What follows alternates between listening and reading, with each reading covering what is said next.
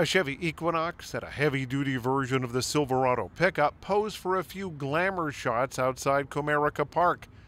Next stop, their perch atop the Comerica Park fountain. These vehicles are very important to Chevrolet, and they are carefully chosen for maximum exposure. They're seen not only by national audiences, but they're also seen by local audiences when other teams come to Comerica Park and their games are on TV back in the home market. The fountain is so iconic. It's shown on television. It's shown on recaps from every game. And these are important products all across the country, these two that we're putting up here today. Taking a vehicle to the top is part art, part science. It's also the result of a lot of careful planning, as well as about 18 years experience.